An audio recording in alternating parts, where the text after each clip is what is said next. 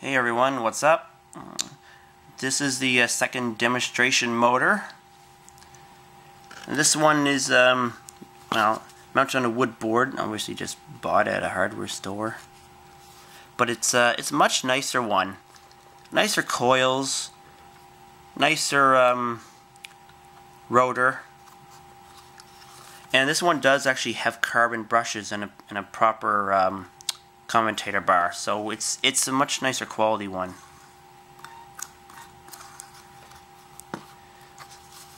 Well, just like the other one, it doesn't have a permanent magnet, but also unlike the other one, which only had one coil to act as a magnetic force. This one is a little different. It runs off of two coils, and they're just directly parallel to each other, whereas this one is more like a horseshoe style of electromagnet. Alright, with that being said, I will hook it up. So again, your power comes in one side, comes out the other. Then it goes to your brush, your other side comes over here. I'm going to need one more alligator clip. One moment.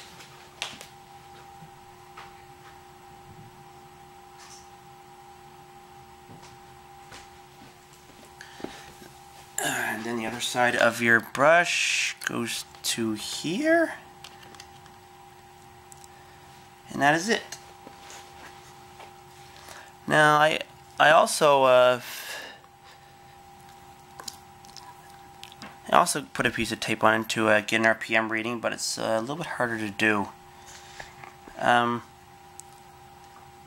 I will get an RPM reading, but will be hard. All right. So again, I will give you a volt and an amp reading off this one.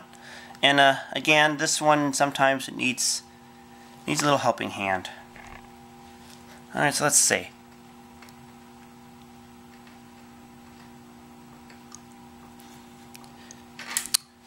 One moment.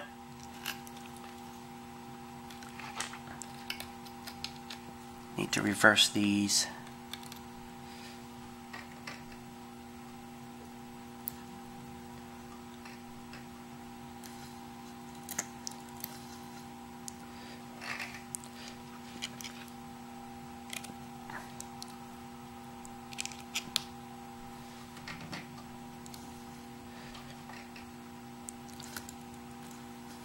Oh, there we go.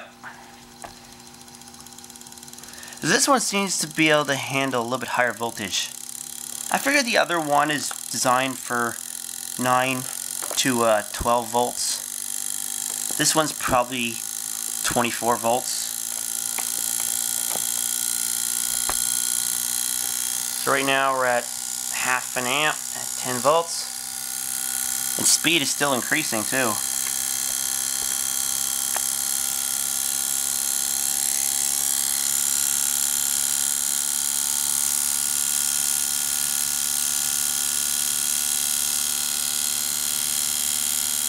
We're at about 2,200 RPM right now.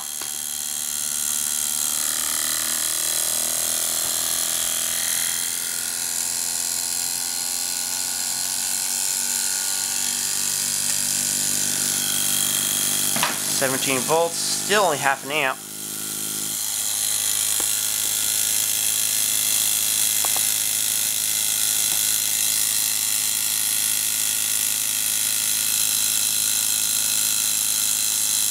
$31.60 RPM. Now, same with the other one. You can tilt this to adjust its when the coil's energized. Now, this one does make a considerable difference in speed. Now, listen carefully.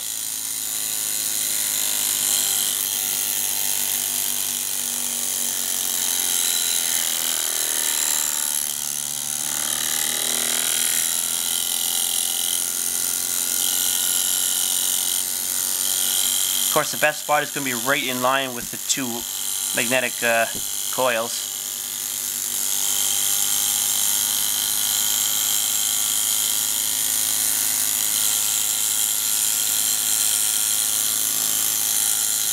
Which is right about there.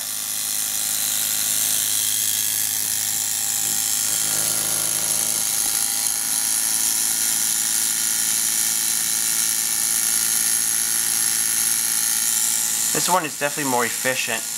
Probably the brushes themselves. The other one was drawing like an amp at full speed. This one's only half that. I did have this running at a little bit more power before. I had it running about 24 volts and it was doing about 4200 RPM or something like that.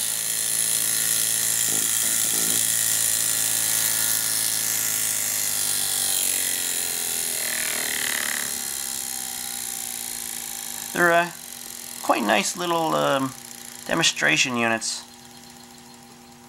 I got them off a friend I know that I've done some trades with and whatnot for other things, and he surprised me one day and he brought these down, and I think they're pretty cool.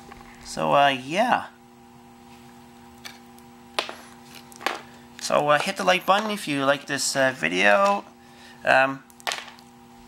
Let me know if you guys think there's any way I can actually improve the efficiency of these even further. Maybe put some neodymium magnets on either end rather than magnetic coils or something. Because I've got hard drive magnets. I might try some experiments. But yeah, feel free to post your thoughts and any ideas you might have. Thanks for watching, everyone.